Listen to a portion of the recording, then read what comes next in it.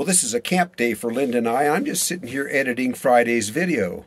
And I think you're going to like this one. This one talks about how to find, or how we find these remote camp spots that we always show you.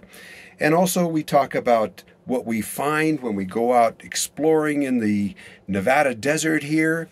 And also in this video, come Friday, we're going to show you the use of an ancient tool for making an arrow shaft, just to show you how they did it. And these things are still laying in the desert floor for you to see and appreciate. Just put them back where you found them. Anyway, the name of that video is going to be How to Find the Perfect Nevada Camp Spot. So be sure and check out Gonagain this Friday.